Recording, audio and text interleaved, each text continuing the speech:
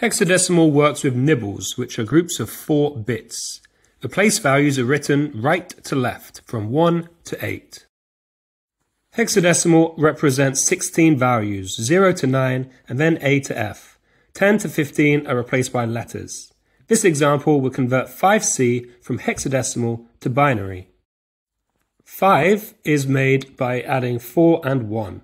Write a 1 beneath those 2 place values.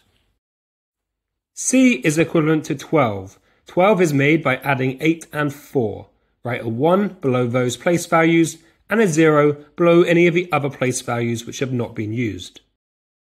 The final conversion of 5C into binary is 0101 1100. 2 hexadecimal digits are used to represent an 8-bit binary value. Be aware that this can be a number and a letter and a number, or 2 letters or 2 numbers like the examples here.